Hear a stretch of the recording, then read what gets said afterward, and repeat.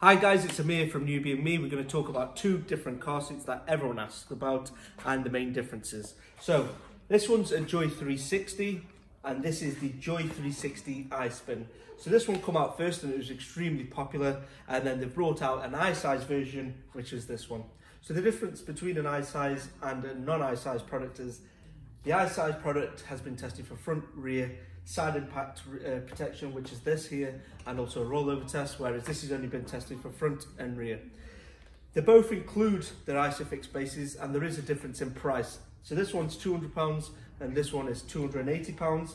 And the main differences between them both is that this one spins from the side, whereas that one spins from underneath. They both have newborn inserts, which you can see here.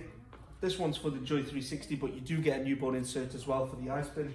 But we've just shown you the depth of the car seat, and like you can see, you can extend both of them, which is going to last your child up until 4 years old. They're both up to 18 kg, so they really are good longevity car seats. And what I would say as well is there is a bit more cushion, I would say, on the I-Spin.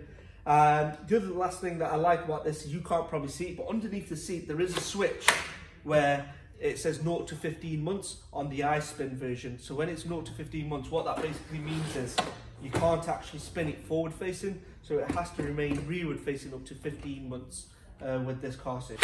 Thank you for watching. Pop into store and we can go through it in a bit more detail and also try it out in your car. Thank you very much.